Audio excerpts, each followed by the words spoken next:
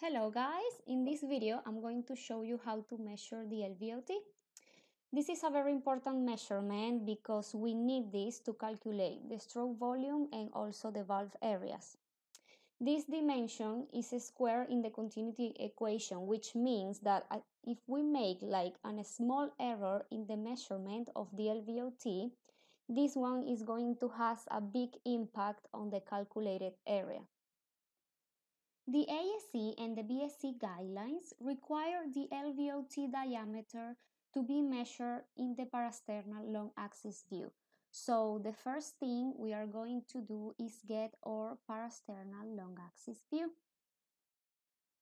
Now just make sure that you have your ECG attached and that you also have a good ECG tracing. And the next thing will be get a zoom image of the LVOT. Now that we have this zoom view, we can proceed to measure the LVOT. And for this, the first thing we are going to do is freeze the image in mid-systole.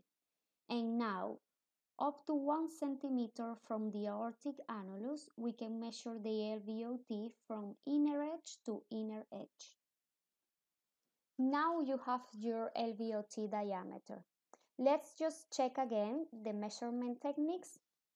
So, find your parasternal long axis view.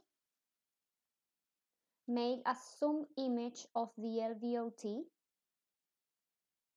Place yourself in mid-systole, up to 1 centimeter from the aortic annulus, and measure the LVOT diameter from inner edge to inner edge. Well, thank you for watching this video. Let me know in the comments what do you think and which other echo videos would you like to see. Don't forget to share this video with somebody that you think it could find this information helpful. And see you next time. Bye.